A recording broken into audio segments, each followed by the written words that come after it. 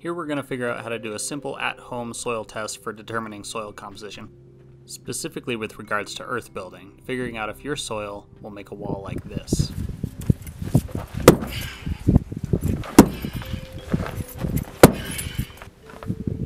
This test, also known as the jar test, by itself will not tell you if your soil is going to make a good adobe, but it will help you understand the composition of your soil and if your soil is likely or unlikely to be able to make a good stable earth mixture for construction.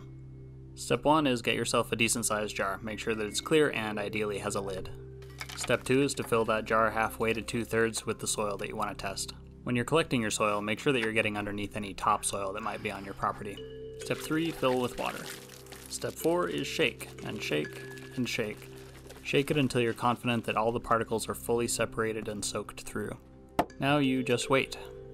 It can take 4 to 8 hours for all the particles in the soil to fully settle. In the meantime, let's look at some classic mistakes that people make when they're doing this kind of test. The first of which is filling the jar too full with dirt. You don't want to do this because if there's not enough water in the jar, then the different sized mineral particles aren't going to separate from each other. The next mistake is just putting too little dirt in the jar. This amount of dirt is less likely to be a reliable cross-section of your soil, and it's a lot harder to read. This is an example of a test with too much rock content. This may seem like a normal soil test, but it actually has a too high metal content. Okay, so here's our soil test after it's settled. So what are we looking at and what are we looking for? There's probably going to be 3 to 5 different layers of mineral size classification in your test.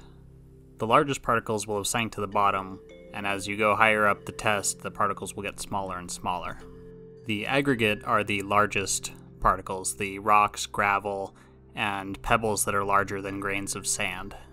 It's okay to have some aggregate in your mix, and it's a great way to fill it out, but you don't want your mix to be mostly aggregate, and you don't want any aggregate larger than 1/2 inch. And ideally less than 1/4 inch, and even more ideally, you would sift out all of the aggregate.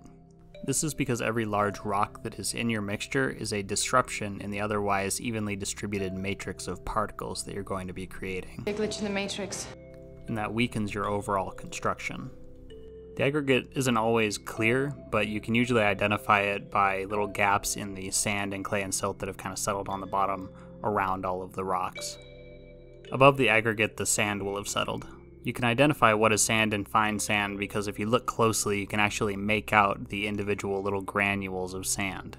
For sand and light sand, you want at least as much as your silt and clay.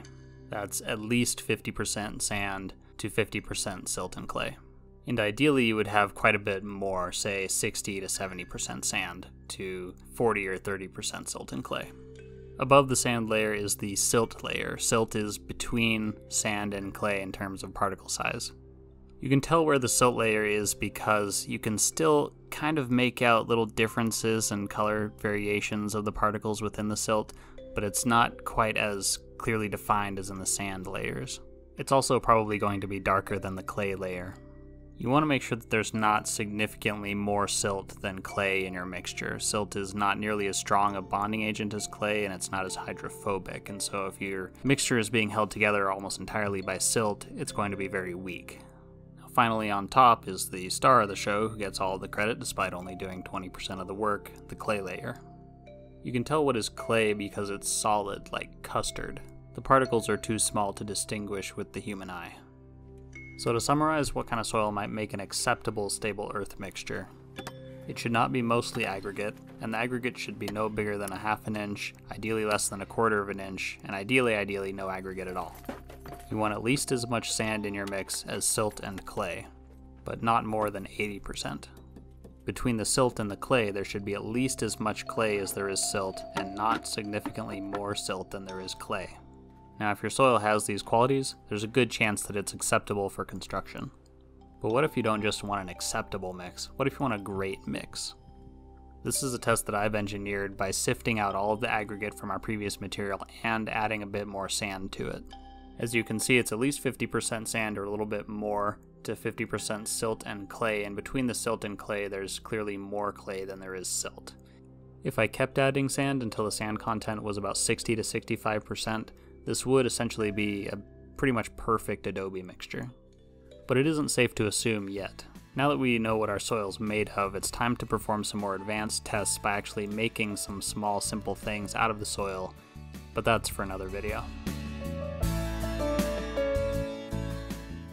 Thank you for watching my video. Please hit the like button and don't forget to subscribe to my channel. Digital transcripts of most of my videos, as well as some other goodies, are available on my Buy Me a Coffee donation page. Link is in the video description. If you think that sustainable development, earth building, and other appropriate technologies are as important as I do, then please consider donating whatever you can. It'll mean a lot to me and help me create more higher quality content.